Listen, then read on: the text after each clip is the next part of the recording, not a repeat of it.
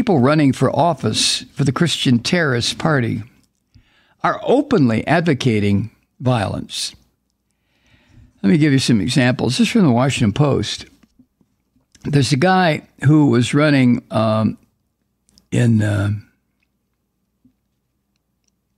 he was running for state attorney general, Michael Perutka in Maryland.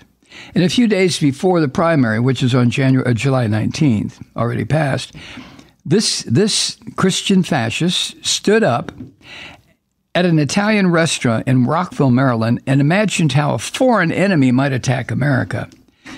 Perutka told the crowd who had come to hear this asshole, he said this, quote, "We would expect them to make our borders porous. We would expect them to make our cities unsafe places to live.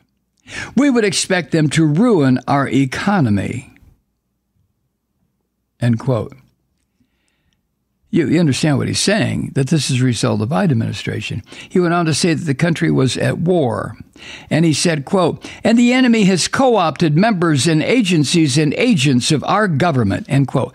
Now, the irony here is this rat-headed fucker is referring, he's trying to make it sound like progressives or liberals or Democrats have done this, when in fact, it's just the opposite. The evidence is all over the place from these hearings. But when the primary occurred on July 19th, this asshole easily won over a more moderate Republican. Now, he's not the attorney general. He just won the Republican nomination for attorney general. Now he has to stand against a Democrat. Then you have a state representative in Maryland, Dan Cox. He won Trump's endorsement because this asshole supported Trump's effort to subvert the 2020 election. And he won over a Republican endorsed by Maryland's popular Republican governor, Larry Hogan. Now, both of these two fascist Christian terrorists who won, they both described a country that was not merely in trouble, but it was being destroyed by leaders who despise most Americans. That would be Biden, Pelosi, Schumer. In a lot of swing states, many Republicans are saying that liberals hate them personally and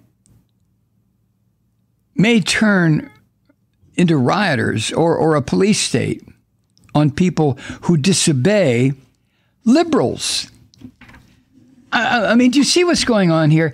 It's just turned upside down. This is what these crazy fuckers, these fascist Christians, these Christian terrorists who are running for office on the state level, this is what they're telling people.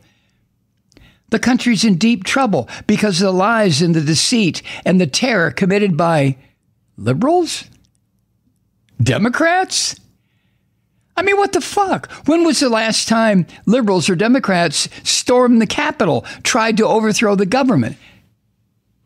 But these dumb fuckers who vote for what they think are Republicans or not, and terrorists, these dumb fuckers who cast these ballots, sit back there on their large asses, most of them, and nod their heads and say, yeah, that's what's happening. Those liberals, they want to bring the Negroes into my neighborhood. Oh, no. Son of a bitch.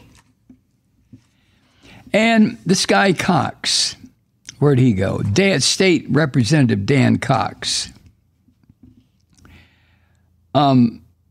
He said, in reference to the coronavirus and the protests back in the summer 2 years ago of police brutality and police murder of black people, this asshole Cox told supporters at a rally last month, quote, "We were told 14 days to bend the curve, and yet Antifa was allowed to burn our police cars in the streets.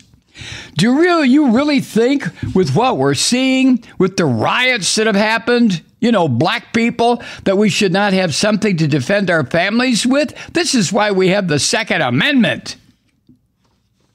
End quote. You see what's going on here, don't you? So this kind of rhetorical bullshit designed with one purpose in mind, to stir up these cultists, these Christian terrorists who don't realize yet that they are a Christian terrorist, but to stir them up, turn them into the foaming, frothing mob of assholes that attacked the U.S. Capitol on January 6th, a year and a half ago.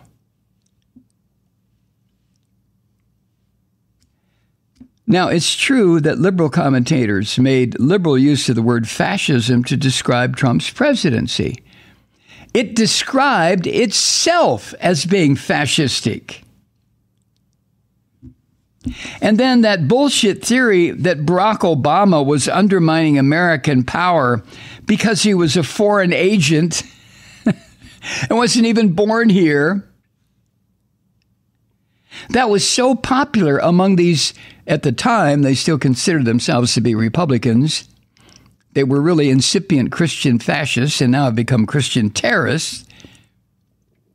And the orange vomit, Trump promoted that idea with every chance he had.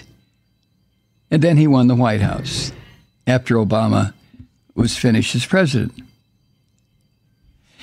A lot of Democrats saw the backlash to Barack Obama that did occur, that was specific to the fact that Barack Obama was a black man.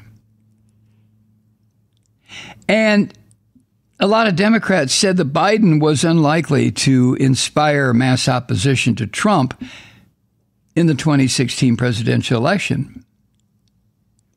But Republicans went to work during the campaign, and 2016 and 2020, to portray Biden as a malevolent figure, a guy who was a hateful leftist who was campaigning to weaken America.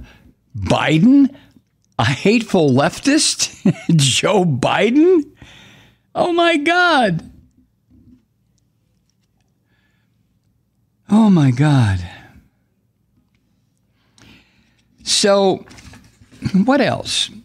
In Central Florida, that nest of crazy fuckers that live on the peninsula in this country, Florida. In Central Florida, there's an Army veteran named Corey Mills, and he's running ads about his company selling tear gas that was used to disrupt and disperse demonstrations for social justice back in 2020. He says, quote, "You may have seen some of our work." And then he has this ad that starts a montage of what are labeled Antifa, radical left, Black Lives Matter protesters running from his company's brand of tear gas.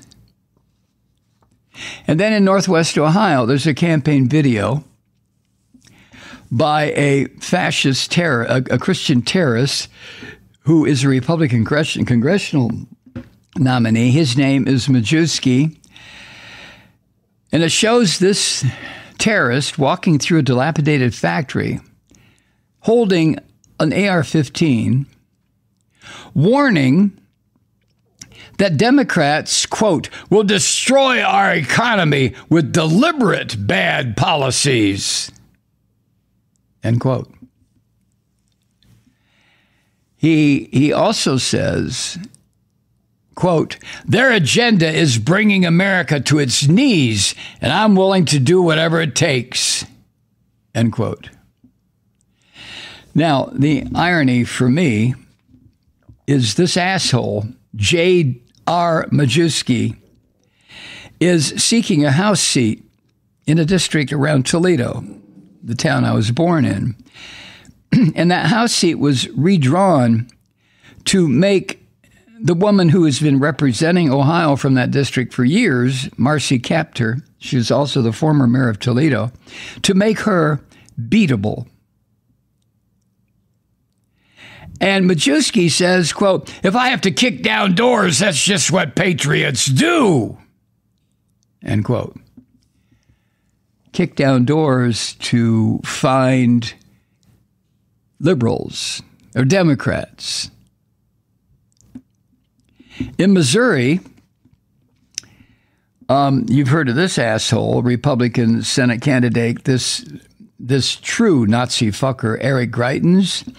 He put out 2 ads this summer in which he holds or he fires weapons, and he vows that he will go rhino hunting. A rhino is Republican in name only. And in one ad, he says that. In another ad, he targets what he calls, quote, the political establishment, end quote. So Greitens doesn't give a fuck if you're Democrat, Republican, or whatever. If you're not a Trump fascist, he'll come after you with a gun. Now, this is insane. I just heard about this the other day, but some Democrats, Democratic Party organizers or financial people have been spending money that comes from Democratic voter contributions. They're spending money to help these Republican extremists get elected under the theory that the Republican terrorists will be easier to beat in November by the Democratic candidate.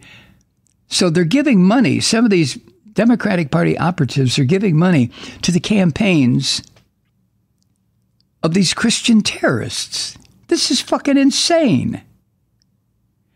The Democratic Governors Association, according to the Washington Post, spent more than $1.1 million on positive ads for Cox, the one I told you who is determined to find liberals, the one that said, well, that's why we have the Second Amendment. What the fuck?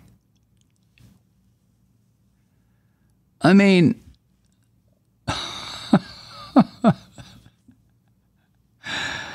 and Cox is the one who is telling voters that they one day might have to do battle with Antifa, and they better be armed when that day comes.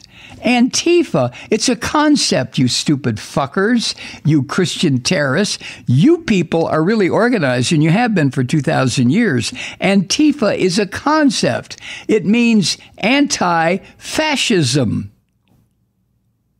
I wonder how many of these brain-dead fuckers know that. Oh, well. Oh, well.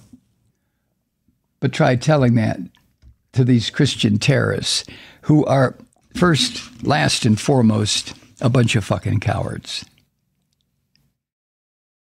Hi, Truth Seekers. Mike Malloy here. As you know, we've switched formats and are now broadcast exclusively on the Progressive Voices Network. So that means you get fewer program interruptions, no corporate commercials, and lots of profanity. But our format change also means some of our radio listeners no longer hear the program. It's been a while since I mentioned our podcasts, so you may have forgotten that there is a way to listen to this program anytime you need a good dose of screaming. Visit MikeMalloy.com and subscribe to our podcast. As a podcast subscriber, you can download the program to your mobile device and take me with you wherever you go. And if you have a friend who needs a dose of truth-seeking, you can give a gift subscription as well. That's MikeMalloy.com, and never miss a minute of the uncensored fun and frivolity.